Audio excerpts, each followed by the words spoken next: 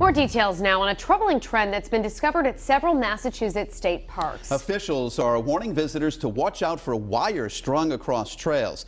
Police are on the lookout for a malicious person looking to hurt people. Eyewitness News reporter Kelly Sullivan is live at Freetown State Forest now with the very latest. And we're at the Freetown Fall River State Forest, where there have been two instances over the past weekend where there have been wires strung across trails. So now every day there are patrols as well as a volunteer walking those trails looking out for any more potentially dangerous wires. To me, that's attempted murder.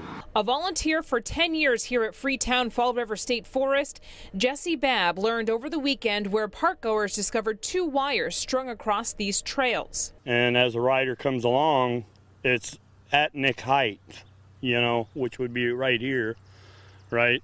So they know exactly where they're putting the wire at. The wires were immediately removed, but the Department of Conservation and Recreation posted these signs after receiving other reports of wires at Franklin and Wrentham State Forests.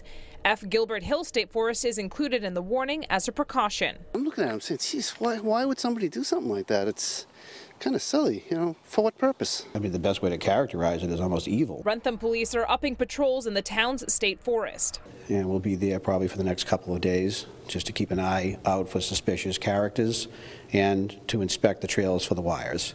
In the meantime, bikers and runners are also asked to be extra cautious about their surroundings. The difficulty is when you're running, you have to look down so you don't twist your ankle on a rock or a log or something. I don't want to see nobody get hurt. I mean, that's the least thing that we want. Everybody's just out here to have a good time. I hope they catch the guy.